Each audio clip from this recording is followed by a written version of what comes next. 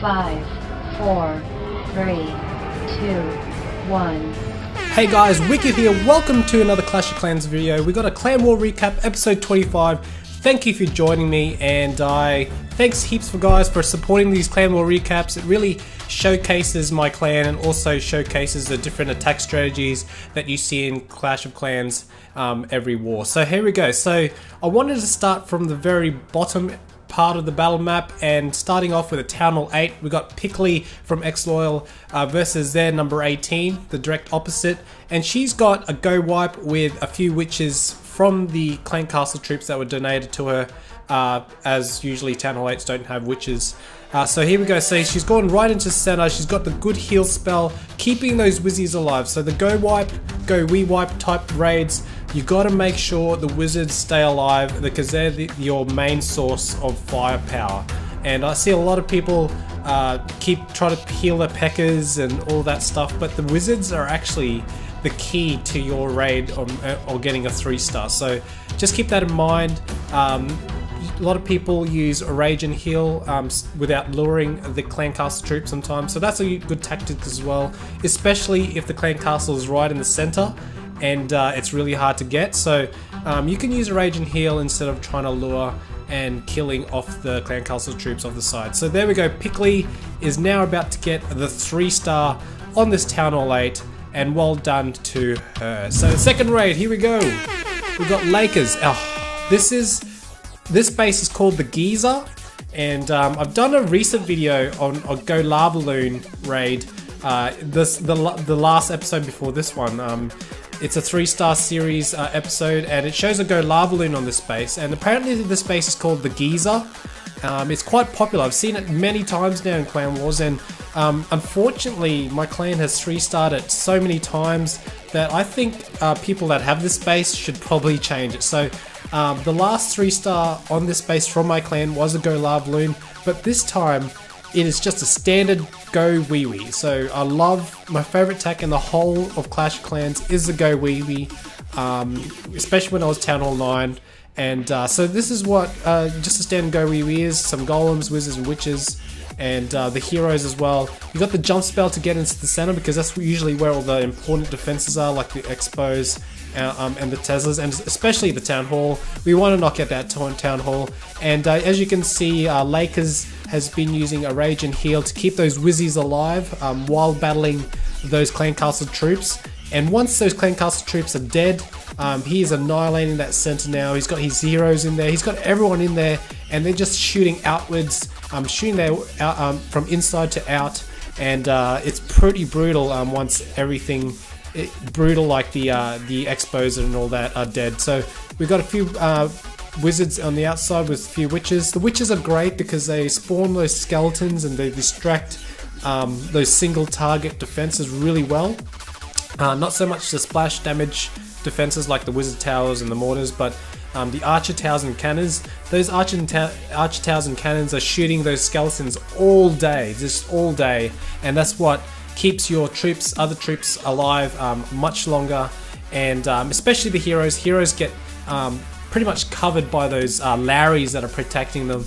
And here we go. So we've got the Archer Queen by herself. She's very low health at the moment, but the defenses are shooting at that golem. And we got some wizards and witches down on the northeast area, coming towards the north. And we've only got an Archer Tower and a Wiz Tower left, and it's pretty safe now that that it's going to be a 3-star. We've got the Archer Queen coming from behind to knock out those structures, and those golems are tanking very well. There's a Wiz Tower, is not very effective against a golem, especially because it's a splash damage, a very low splash damage defense, and golems have a lot of high health. And one of the golems actually hasn't broken into 2 yet, and the Archer Queen just knocked out the Wiz Tower, and there we go. There's a 3-star from Lakers. Alright, here we go. Here's a Gohowiwi. So we've got a bit of a one of those unique raid type raids again. He's luring with the giants. So the good thing about this raid at the moment is he's luring the Clan Castle troops, and he also tripped those double giant bombs that were clearly there. You could tell where the double giant bombs are, and if they're there, the double giant bombs on the other side will be in exactly the same spot. So So he's tripped those double giant bombs, and now he's lured the clan castle troop to the northern corner, as I believe he wants to get those other double giant bombs and take care of the Archer Queen with the golem. So there we go, the golem is in now. He's doing a little bit of a clearing for the golems, and he's going to break through that wall very soon.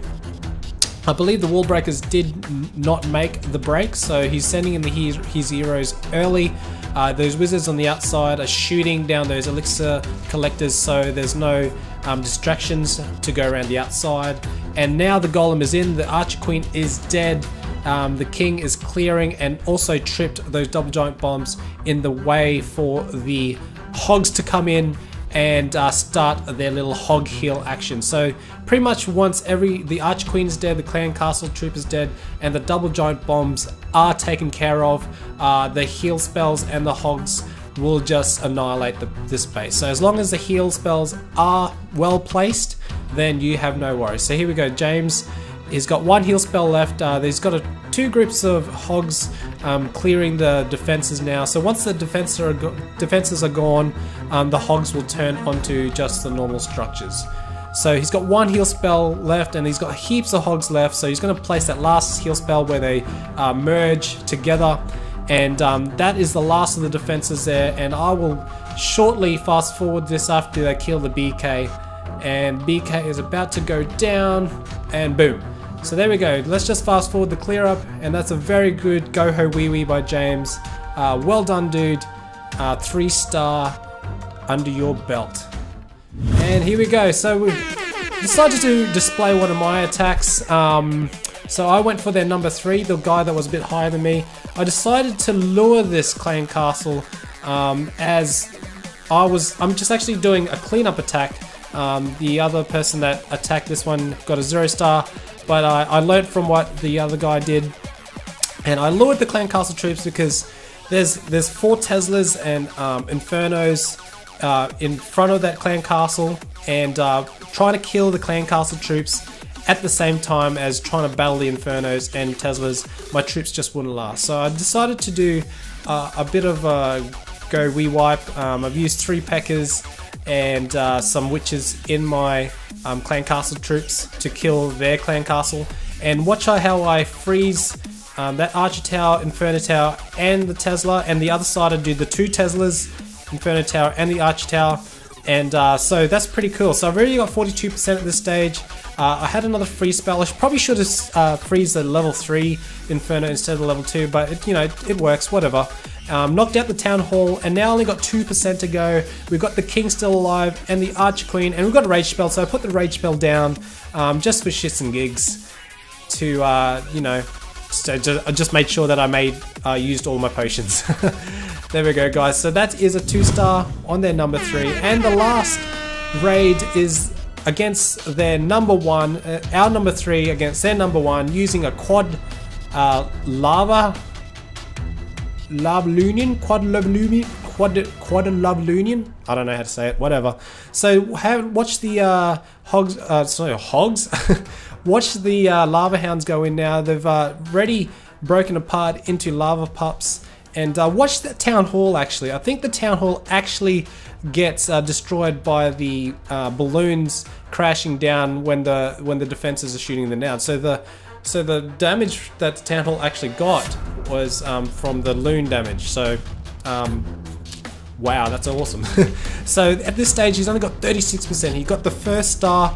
Now he's got a few clearing minions, and he's got his heroes to make that 50% star. So he's got a bit of a problem here. He's got the wizards coming towards that minion and blasts them. So he did destroy that builder hut for an extra percentage on that side. Now he's got a minion on the other side shooting that spell factory. That brings it up to 39%. He's got the Archer Queen now. His Archer Queen is killing off those wizards. Now he's got the 40%. And now that Archer Queen should get around 45, 46% around those collectors around there. So he's got the Barbarian King, Archer Queen to deal with over there. He's got minions on the right hand side. One minion actually died too close to the Archer Tower. The other one gets too close to the Archer Tower, but now he's at 47%. The Queen is shooting at their Queen. gets the 49%. The Queen is going down, but Lucky's got the BK to get that 50%. So the score is 52 to 33 to X-Loyal. They kind of gave up after a while. This is what the damage they gave to us. They actually had 129 war wins, and we were expecting a lot bigger of a battle. So there we go. They didn't really clean us up very well, leaving a lot of Town Hall 8s and Town Hall 9s unfinished. We two-starred most of the Town Hall 10s. A few Town Hall 9s got away, but as you go down further, probably 10 and onwards, we pretty much 3-starred every single base. So there we go. We have X-Loyal versus Imbativeis. I don't know how you say it. 52-33. Hope you guys enjoy. Smack that like button if you did. Subscribe to my channel if you're new, and I'll see you guys next episode.